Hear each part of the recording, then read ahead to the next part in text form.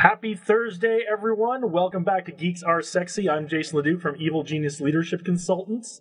It's the fourth Friday of the month where we take over from Michelle Davis and we take care of all things about how to teach you how to be successful here in Las Vegas and beyond, whether that's with your business, your personal life, and your family. We talk about all the things about leadership and being successful. We've got a couple great guests today. We actually have three great guests today. We're going to have Ashley Jordan from My Education Connections is going to join us a little bit, and Cynthia Nutter from CJ Nutter Accounting. But first, we have Diana Collins, who is the founder of Collins Media Productions and also the founding president of the Always With Me Foundation. How are you today, Diana? Thank you for being here. Absolutely. Thank you so much for inviting me. It's a pleasure.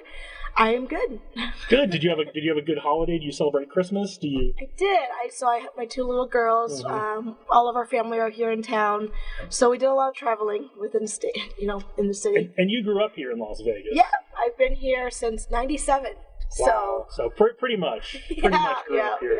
Yeah. So yeah, this was the first year in a long time that I didn't travel. Most of my family's back east, and for various reasons, none of us. We just made sense with everybody's schedules to not travel. We're going to catch up in probably the February time frame. But so Christmas was good. I went to a friend's house for Christmas Eve dinner. Had a really relaxing Christmas day, and then my mom's birthday is tomorrow. So happy birthday, Mom! And I will call you tomorrow. Don't worry about it. But you are the founder of Collins Media Productions, but also, and I think more importantly and more interestingly, the founding president of the Always With Me Foundation, which helps young mothers with all kinds of support, but mostly focused on helping them have good mental health in motherhood. Yes. Well, welcome to the show. First, tell us about Collins Media Productions and what you do there, but also your story is you started this company as a result of the foundation and your personal story with mental health and motherhood. So let's talk about that. Yeah, so first off, Collins Media Production is, I basically am a podcast producer, manager, and sometimes I do video production on the side as well. But mainly, most of my clients are, podcasters, and they bring me the audio, and I basically do everything for them. I bring it, wrap it up in a box, and there's their podcast. But 2 years ago, I started out with my own podcast after my best friend had taken her life due to postpartum depression. And I was 7 months pregnant. In fact, I was 8 months pregnant at her funeral. I just hit rock bottom.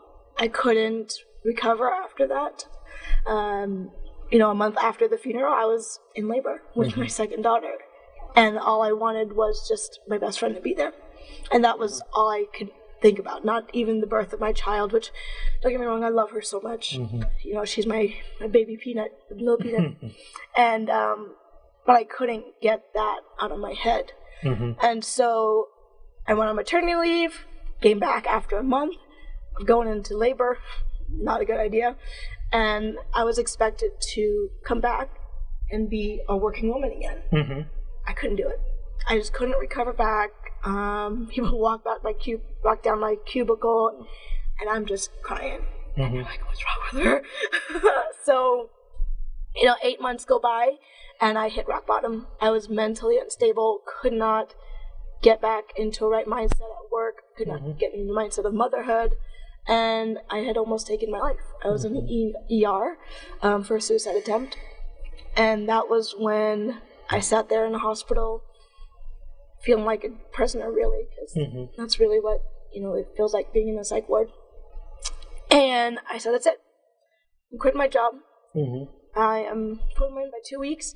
I don't care. My husband may think I'm crazy for leaving an income, but I had to, because I had to take care of myself. And I started my own podcast called the Always With Me podcast, which is still up today. And I interview moms and other mental health advocates to help bring their story out and let moms know that they're not alone in the struggles. Like if they suffer from depression, that they're not a bad mom. And if they suffer from OCD or anxiety or anything like that, that they're not alone. So after doing that for 6 months, I asked my group of my friends, I was like, I want to do something more physical.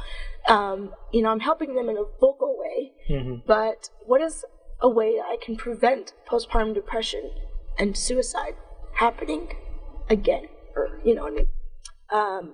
And my friend was like, you could be a postpartum doula, which... So to anyone who don't know what a postpartum Yeah, let's talk about that. Because I kind of know, and you and I have talked before, but I don't think I know well enough to be able to explain it to somebody else. So. Yeah, so what we are, so a lot of us understand what a doula is a birth doula, which is she sits there with you when you're in labor and guides you and is your coach during labor. And what a postpartum doula is that we show up after the birth of your child. We come to your home, we take care of all of the little tasks that you do in your home, like laundry, dishes, meal prep. Because after you give birth, if you eat, especially after you had a C-section, you're kind of not mobile. You're not 100%. Yeah, and so we help you with that. If you have any questions with, is she sleeping right? Is she, doing all the things correctly? Like, we're there to coach you for the first 6 to 12 weeks. And that's how the nonprofit was created. The Always With Me Foundation was created because, this is viewed as a luxury, although it should be a necessity. And I wanted to help everyone out there who maybe are unable to afford it themselves out of their own pocket. And so we've connected with, for example, a WIC here in Las Vegas. This is the one on Sunset. And if they run into a mom and she's showing signs of depression, or she's saying things like, I'm just so tired, I'm so overwhelmed, like, these are triggering words, they come to me, they send me a referral and give me her information, and I reach out to her. So those are the words that if someone at WIC hears those. Now, people watching this, they may not be involved with that. They may know somebody. What are some of those words again? Like, tell our audience if they hear somebody saying these words, if they hear this, what are the things if they hear them, they should point them over to you? Yeah, so I'll share an example. I had one who just says, I am so overwhelmed. I'm not sleeping. I can't sleep. They say we sleep where the baby sleeps, and when she's saying, I'm just overwhelmed, I have this fear that the baby's going to die, or I have this fear of me dying. These are triggering words, kind of like, and it's not just WIC who can send a referral out. Any of you, if you've heard a young woman who has just given birth, or is maybe even about to give birth, who's already feeling this way, if you hear somebody saying, these young woman who's just given birth, or the family's talking about this way, please connect them up with Diana. And this is all, you provide this free to the young women, to the families who need this, which is, as you said, it's considered a luxury, but it's really something that's very necessary for every new mom. Absolutely. So, and that's where our donations come in, right? So, a postpartum doula can range between like $20 to $30 an hour for, let's say, they usually do about the first 6 to 12 weeks. For a few hours, either twice a week, maybe even 4 times a week. It depends on how often it's needed. And so that's where the donations go to, not only pay for our fees, all kinds of licensing, but to pay for that doula. Yeah. And how can our audience donate to you, or who can they connect you with to be a great donor for you? Absolutely. So if you go to alwayswithme.org, everything is on there, including our podcast, how to donate. There'll be a short clip on my full story and how I've recovered for the past 2.5 years. So just go to that website and you'll find everything about the Always With Me Foundation. That's great. And one last thing I want to talk about, it's not just the in-home service that you provide. You have an online support group that you do for women as well. Can you tell us a little bit about that? How people, if they're not ready to come ask for that kind of help, but maybe get involved in the online support group, how can they find that? Yeah, so it's also on the website, but it's on Facebook. So you search Facebook groups, and it's called Mommy Tribe with Always With Me.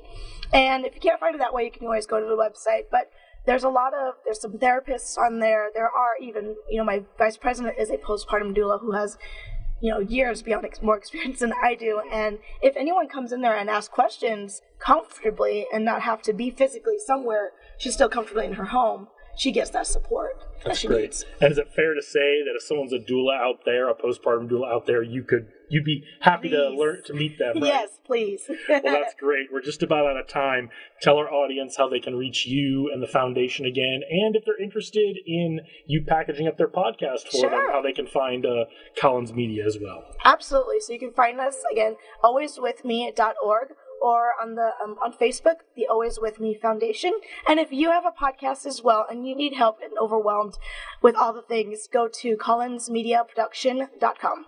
All right. Well, thank you so much, Diana. We're going to have you back in a little bit for our panel discussion. Next, we're going to have Ashley Jordan from My Education Connections. I'm Jason LeDuc. This is Geeks R Sexy. Stick around. We'll be right back.